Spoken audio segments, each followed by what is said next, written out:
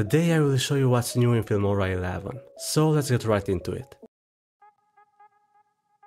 With speed ramping, you have better control over the speed of the video. In this case, you have a basketball video. So to find it, select the clip, go to speed, and down to speed ramping. Here you will see 6 different templates that you can use, and also the customize option, where you can create your own speed ramp. For this clip I will use the hero motion template, so select it, and let's see how it looks at first. If you notice, the line shows how the speed changes, and the keyframes are the points that adjust it. Let's grab the third keyframe. I will lower the speed by moving it down, and also change the timing by moving it to the left. You can do that for any of them.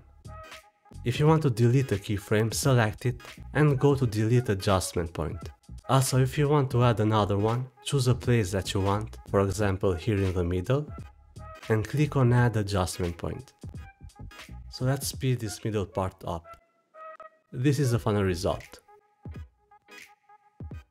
If you want to save the speed ramp you created, click on save as custom and give it a name, for example basketball. Press OK, and it will be added with the others. If you decide that you don't want it, click the trash icon on top and press yes. This way it will be removed. Next, I want to create a speed transition between these two clips. So let's select the first one, go to speed, and down to speed ramping. Let's apply the flash out speed ramp. As you can see, the speed goes up and then goes back down. But I will increase the speed at the end around 5, so it ends faster. Then select the second clip and select the flash in. This will be the end result.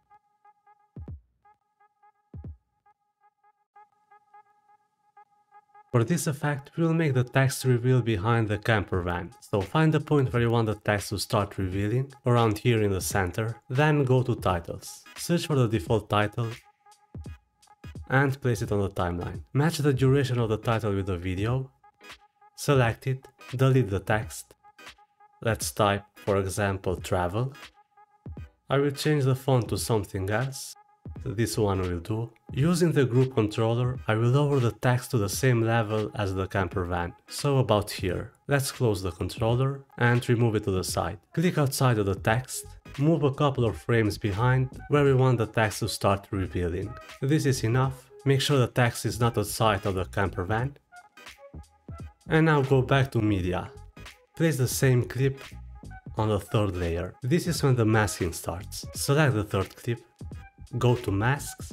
There are a couple of presets that you can use, but we need a single line, so select it and scroll down to controls. Here you can change the position of the mask, or just grab it on the playback window and drag it to the left. Make sure it covers the text and add the keyframe. This will be our starting point. Now click outside of the video and move 1 frame forwards. Select the video again, drag the mask to the right, so only a small part of the text will appear. When you move it, a keyframe will be created on its own, so you don't have to do it every time. Let's reveal more of the text. Click outside of the video, move 1 frame, select the mask and drag it to the right. If the object is small, right click on the playback window, go down to zoom level and increase it for what works best for you. I will go with 100%. Now let's continue moving forwards.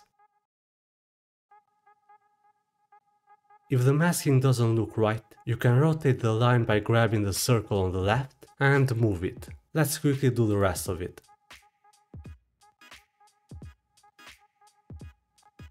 When you're done, zoom back out, so let's see how it looks.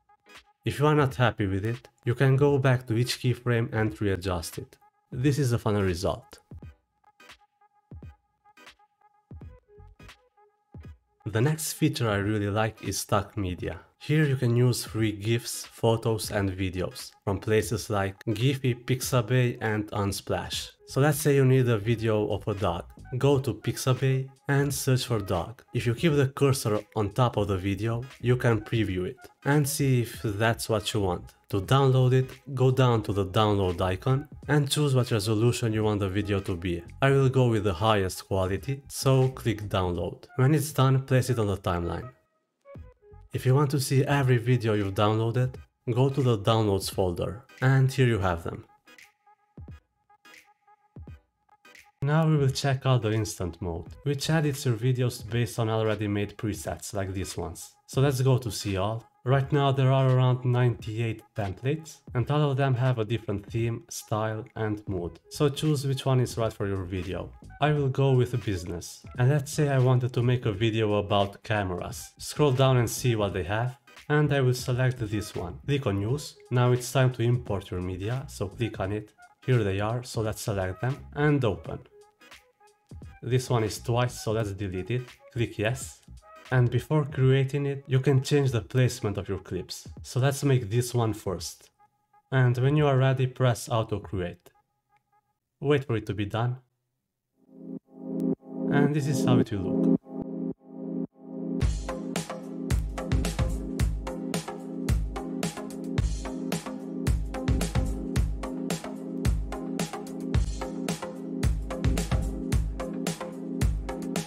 You can still change the placement even here, just drag them. And you can change which part of the video it shows. So let's go on the 3 dots down here and to trim video. Let's move it to a point where we can see the camera. This looks nice. And press done. On each of them you can change the titles. So let's select it. Instead of what's new, I want to type camera review. So go to the text and click on edit. It will work just like inside of Filmora, so let's type camera review. Click outside and it will be added. When you get the look you want, go back. Let's change the bottom text to 2022. There are many more things that you can do, like change the music. For example, let's increase the fade in, effect control, and also change the different elements. So let's remove the overlay. When you are ready, click on export. Let's name it camera review and export again. Just like that you are done. The final thing we will try out is the Auto Montage Maker. To use it, select the clips on your media, right click and go to Auto Montage Maker. Wait for it to open and it's time to work on it. You can choose how long the montage will be. The maximum length for this one is 18 seconds, but I will leave it at 15. Let's scroll down. I'm gonna change the music, so click on folder. And let's add this one. Down here you can choose the frequency of the cuts, so fast there will be a lot of cuts, and slow only some. For this I will leave it in the middle. Let's go to the end. And there are different video effects that you can apply to your video. If you drag them to the right you can choose their frequency, so at the first point there won't be any effect, and at the end a lot of them. For example, let's increase the glow, and click on analyze and preview. Check the mic and make sure it sound right, boys.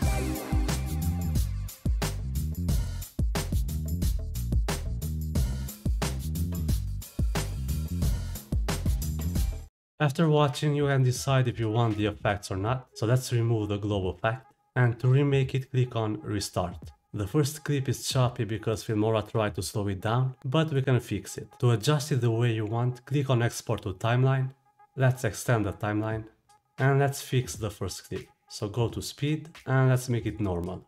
Let's do the same for the end one, change it to normal, and also cut the music so it matches with the video, so about here.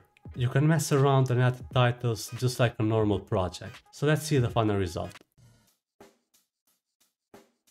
Check the mic and make sure it sound right, boys.